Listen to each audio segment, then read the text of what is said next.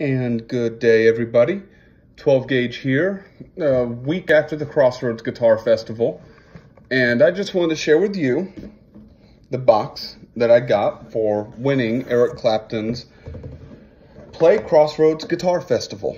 I got first place for original music entry, and wherever I upload this, I will try to have a link to the specific 5 songs that allowed me to win, a couple of which I played all instrumentation on, recorded myself, and conceived the song, did everything, just me.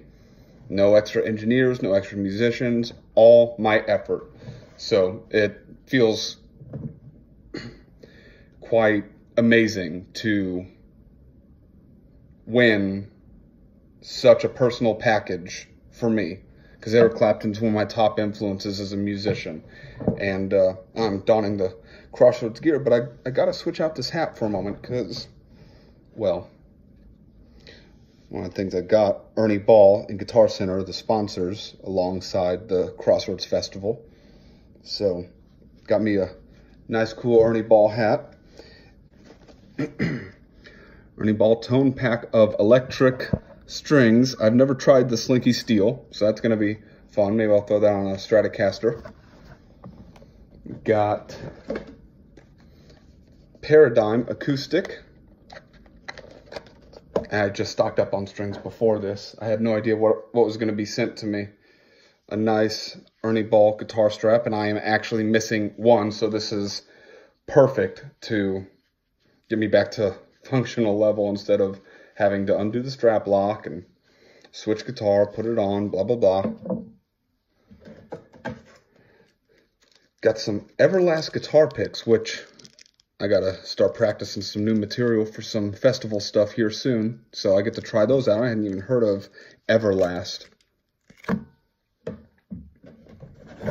Now, musician's toolkit. Looks like I got some learning to do. Adjustments. Hadn't really done anything like that on my own guitar in quite some time.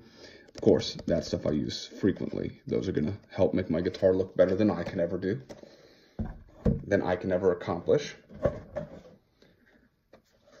A cradle and a tuner in one to help me with that, and these things keep walking away. I've got 3 of them stumbling around here somewhere, I'm sure. Got this that is going to make changing strings so much easier now. Ernie Ball power peg. This is awesome. When I first opened this, I was just set aside with excitement, and I couldn't believe, I still can't believe that I won, but just all this amazing stuff. And that's not it. That's got a nice high quality new instrument cable. I've had some of mine since I started playing 10, 15 years ago, and I always find that sweet spot so they don't crackle. And then, I'm not sure how I'm going to get these out easily. I got a nice assortment of Ernie Ball stickers. A few more in here.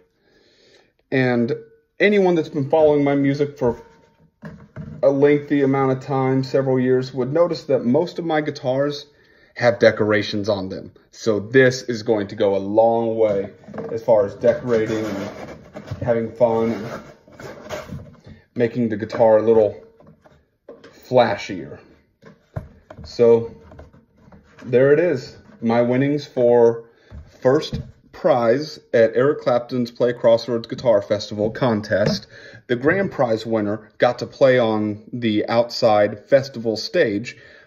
I'd like to know how close I came to grand prize, but I am very humbled to win what I did, and to, after all this time, be noticed for my individuality, my unique take on blues, rock, jazz, and folk, and to know that my efforts have not gone unnoticed, and that representatives from Ernie Ball, Eric Clapton's Crossroads Festival, Guitar Center, that the moment it needed to count for my creativity, that it did so.